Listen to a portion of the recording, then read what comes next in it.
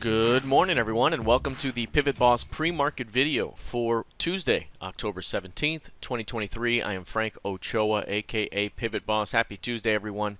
Here's a look at the daily time frame of the ES. Right now, a narrow range of price action heading into the RTH Open. We have retail sales, econ data coming out here pretty soon. Later on, some FOMC members speaking.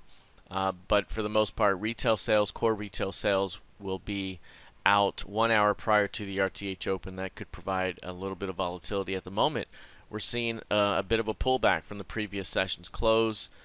If these markets open below the prior day's midpoints, we may be looking at some MGR sell signals here that could open up weakness here into the bottom of the developing ranges. We have these narrow 5-6 day ranges that have developed, and yesterday was an up a day within this range, and today could be a down a day within the range as well. Until we see a breakout here, we can continue to see back and forth price action within the range, and once we do see expansion, it could be a significant move here. Right now, as of this 6-day developing range, again, today's not complete, but if it is within the range here, we have this reading right now that projects about 189 points up ahead. So we could be looking at a pretty big move soon, 150 to 200 points of range easily in the direction of the breakout. Remember, if we get a false break first, that could be a slingshot move in the opposite direction.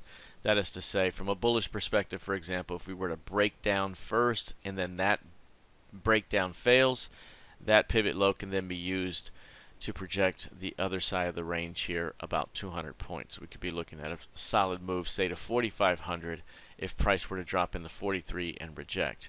So watching for expansion from this range at some point. Until then, range bound action, and right now looking at a down a day within the range. A failure at the midpoint opens up more weakness ahead. If we take a look at the NQ, right now the NQ is trading 31% of average range, exactly like the ES.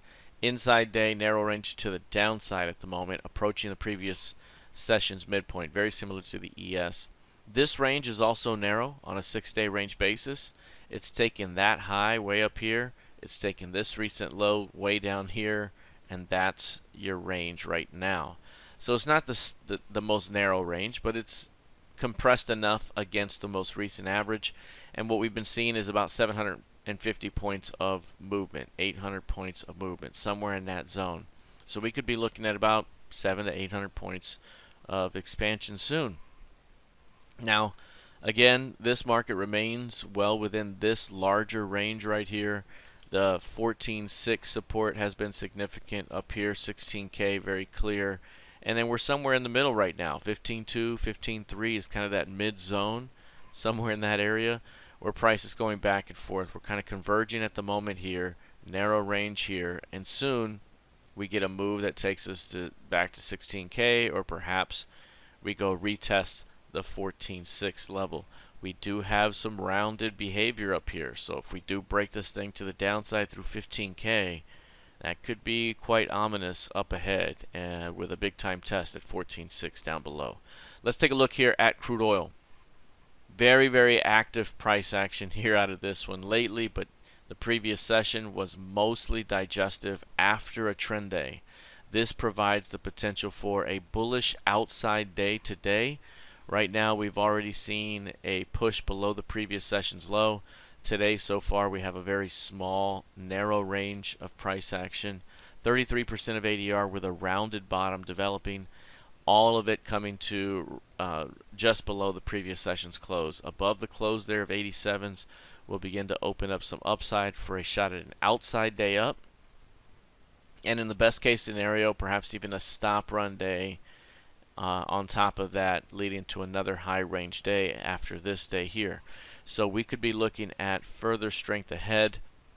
In the best case scenario, at least to the other side of yesterday's range, outside day component, with perhaps even a stop run attached. There is obviously a 2-day narrow range that could play out as well, but even in that scenario, you'd still work your way back to the top of the range here, if not just close within it over time. But very bullish the previous day here.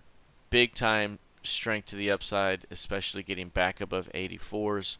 This failed new low right now could be a developing bullish opportunity with some big time potential today. If we take a look here at gold futures, gold had a big time squeeze on Friday back above the 1900 level. That 1900 transition there suggests 1950 and 2000 up above.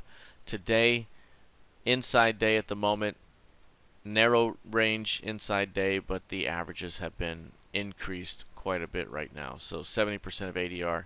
You can see it's a double inside day, and right now this is very similar to crude oil in that this pullback here could provide an upside continuation ahead as this market makes its move back to 1950, back to the FOMC key level of 1965, and likely through the other side of the range into 2000 above. So right now very bullish here, pullbacks to be defended for an upside continuation. Lastly, taking a look here at the YM. The YM, 1, 2, 3, 4, 5 day narrow range, now 6. We saw this market move all the way to the top of the previous range there in the previous session. Today could be a rollback of that idea back down within the range. We could be looking at about 300 to 400 points of range today pretty easily. And once we get expansion from the 6-day narrow range, we could be looking at about 1,000 points of range pretty easily. 1,000 points would be about average for a 6-day range. If you get the extended version, you're looking at over 1,200 points of range. So right now, building energy for a big push to come, a breakout one direction or the other here. We have been moving higher in the short term. This is kind of a more medium term down move, so we're kind of right at a crossroad here. But one thing to keep in mind here is today may not be a breakout day. We could look at a rollback of this market here. And keep in mind, if we open the day below the previous session's midpoints in the futures here, you're going to see MGR sell signals in a lot of stocks. That could be a day one sell signal that leads to more weakness up ahead. So again, while a short-term day move could be seen down within the range, at some point expansion could be seen that really triggers the bigger move. 1,000 to 1,250 points of range could be seen ahead. So watching this range very closely. All right, that is it for now. We'll see how this develops here heading into the rest of the session. Good luck, trade well, and I'll see you in the trading room. Take care.